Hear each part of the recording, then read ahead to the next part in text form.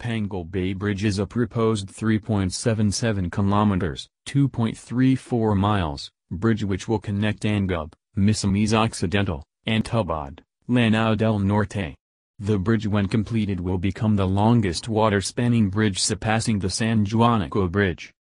The groundbreaking ceremony for the bridge was held on November 27, 2018.